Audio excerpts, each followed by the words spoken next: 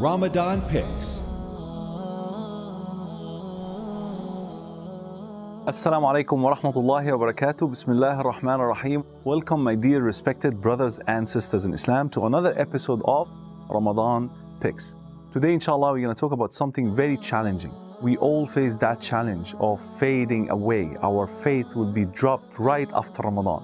So we're going to talk about how can we maintain the spirit of Ramadan after Ramadan, a concept called istiqamah, one of the most important manners that all Muslims should dedicate part of their lives to think about and to renew their intentions and to get into good company, to be surrounded with good company so that you can remind each other to remain upon the straight path until the end. Some of the scholars would say, Al-ibrah laysat biman sabaq, Al-ibrah biman thabat. The challenge is not by becoming religious before others, not by putting on a niqab or a hijab or growing a beard before others. Al-ibrah biman thabat. The challenge is to remain firm upon the straight path until the end. And that's why other scholars would say, Tariqullahi tawil. The journey, the path towards Allah subhanahu wa ta'ala is too long. But the challenge is not to continue walking upon that path. Rather, the challenge is to remain firm upon that path until the end. And that's why in every salah, in every rak'ah, we recite what? Ihdina as-sirat al-mustaqim. We ask Allah subhanahu wa ta'ala to guide us upon the straight path. And Ihdina as-sirat al-mustaqim, as it was interpreted by many scholars, it has got three meanings. Ihdina as-sirat al-mustaqim means, show me the straight path, take me to the straight path, and keep me until the end upon the straight path. Istiqamah, my brothers and sisters, the reward of it, if we knew the reward of it, we will do our best to maintain that spirit of Ramadan even after Ramadan. Allah subhanahu wa ta'ala said in the Quran, إن الذين قالوا ربنا الله ثم استقاموا تتنزل عليهم الملائكة ألا تخافوا ولا تحزنوا وأبشروا بالجنة التي كنتم توعدون نحن أولياؤكم في الحياة الدنيا وفي الآخرة ولكم فيها ما تشتهي أنفسكم ولكم فيها ما تدعون نزلا من غفور رحيم. As of those who said, our Lord is Allah, those who believe. And belief is very important, but what is more important than belief is what? Is to maintain that belief, is to die upon that belief. So, إِنَّ الَّذِينَ قَالُوا رَبُّنَا اللَّهُ ثُمَّ اسْتَقَامُوا. Those who said, our Lord is Allah, then remain steadfast until the end. What will happen to them? At the most critical moment of their life, at the moment of death, تَتَنَزَّلُ عَلَيْهِمُ الْمَلَائِكَةِ. The angels will descend upon them, telling them, أَلَّا تَخَافُوا. Don't be scared. وَلَا تَحْزَنُوا. And don't be sad. وَأَبْشِرُوا. And receive the good news which you were promised. Jannah, which you were promised. Allahu Akbar. I want you, my brothers and sisters, to dream Jannah, to imagine Jannah, to teach your children about Jannah.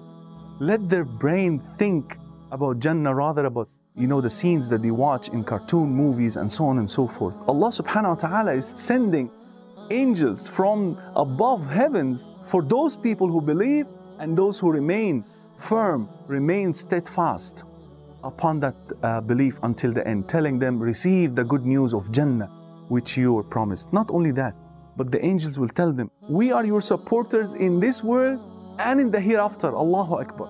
And when you get there, when you get to Jannah, Allah is telling us, وَلَكُمْ فِيهَا مَا تَشْتَهِي أَنفُسُكُمْ وَلَكُمْ فِيهَا مَا تَدَّعُونَ. And once you get into Jannah, inshaAllah, you will have whatever you wish for and whatever you ask for. Allahu Akbar. All this will happen because of istiqamah. Because after you have declared that there is no God but Allah and that Muhammad is the messenger of Allah, you fulfill the commands of Allah subhanahu wa ta'ala, you followed the teaching of the Prophet Muhammad sallallahu alaihi wasallam, that would be the reward, Jannah. The Prophet Muhammad sallallahu alaihi wasallam said, in Jannah, فيها ما لا عين رأت ولا أذن سمعت ولا خطر على قلب بشر. Once you get into Jannah, there are that which no eyes have ever seen, no ears have ever heard, and never crossed human imagination. So how can we maintain steadfastness? Let's go practical, inshaAllah. Number one, my brothers and sisters, keep on asking Allah subhanahu wa ta'ala to grant you istiqamah. Even the Prophet Muhammad sallallahu alayhi wa sallam himself, he used to say, Allahumma inni as'aluka thabata fil amr. Oh Allah, I ask you continuity. I ask you to remain steadfast in my affairs, to remain steadfast until the end upon that path. Even when Allah subhanahu wa ta'ala revealed one of the ayat in the Quran, telling the Prophet sallallahu alaihi wasallam, فَاسْتَقِمْ كَمَا أُمِرْتَ. Allah subhanahu wa ta'ala is telling the Prophet Muhammad sallallahu alaihi wasallam, the best of all creation, He's telling him, be firm, be steadfast as you have been commanded. And who are we compared to the Prophet Muhammad sallallahu alaihi wasallam? And if the Prophet sallallahu alaihi wasallam is receiving a command of istiqamah from Allah subhanahu wa ta'ala, how much more we should care about becoming more and more closer to the path of the Prophet Muhammad sallallahu alaihi wasallam. So number one, make dua to Allah. Allahumma inni as'aluka al-thabata fil amr. Oh Allah, I ask you continuity. I ask you to be always consistent in what I do, in all affairs. And number two, which very, very essential, is good company. Surround yourself with righteous company who will remind yourself, who will text you to wake you up for Fajr if you have some difficulties after Ramadan.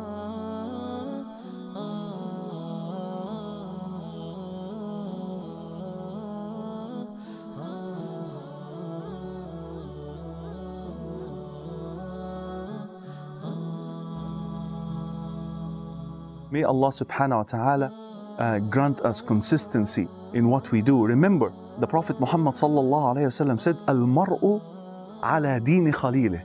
A person is always inclined to follow the religion or the way of life of his friend. So be careful. Who are your friends? My brothers and sisters in Islam, if you found this video beneficial, then please kindly share it with others. May Allah subhanahu wa ta'ala reward you all. And may Allah subhanahu wa ta'ala grant us all consistency in what we do. Assalaamu alaikum wa rahmatullahi wa barakatuh.